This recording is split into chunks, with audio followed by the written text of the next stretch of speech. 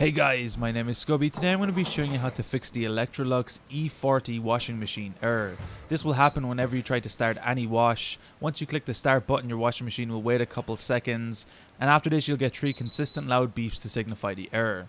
This is a really easy fix and I'm going to be showing you step by step how to do it. So the first thing you want to do is set your washing machine to off by changing it to the dial at the very top or whichever direction your off button is.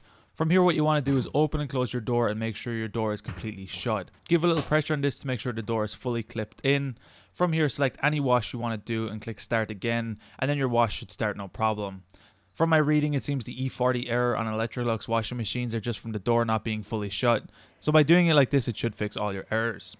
Anyway guys, if you enjoyed this tutorial, be sure to drop a like. Subscribe if you're new, check out the other videos on the channel. I'm going to be leaving a link down below to my PayPal if you found these videos helpful and you want to support me.